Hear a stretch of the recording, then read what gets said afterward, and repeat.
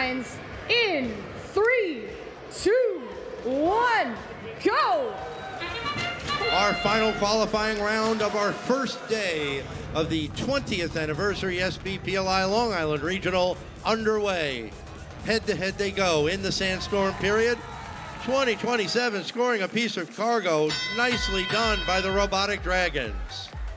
Hatch panels and cargo falling all over the field. The robots out trying to clean up the mess. Pearson Whalers using that suction cup mechanism on their cargo, looking to daintily drop it into the red cargo ship. Just under 2 minutes left to play. Pearson Whalers slapping that down, trying to grab another piece of cargo out of their cargo corral. While Hell Robotics moves in, trying to pick a piece up. Quick move by Oceanside Sailors, Oceanside Robotics, shoving the cargo out of the way before Pearson could grab it.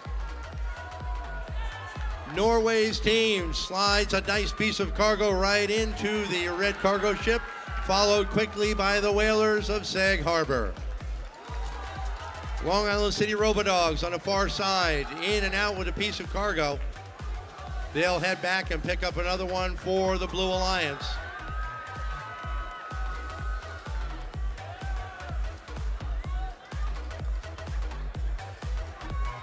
Robotic Dragons looking to grab a piece of cargo. Now they've got it firmly in their grasp, looking to head out to aim it into the last bay on this side of the cargo ship. There they go, in and out it goes. They'll go try it again. 40 seconds left to play, still anybody's game. Blue Alliance working frantically on the end of their cargo ship. Great work by the Long Island City Robodogs and Elevate from India. Elevate looking to elevate, trying to get up to that level 2 hab climb. Elevate now in place. 3 low robots for the blue. 1 level 2 climb for the red. Watch the Norwegian team slide in as well.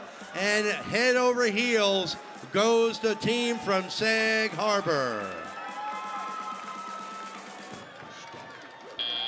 Final score coming up next.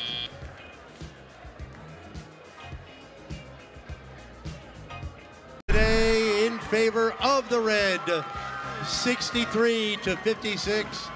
Red Alliance teams picking up that additional ranking point for a successful level 3 climbs, totaling 15 points or more.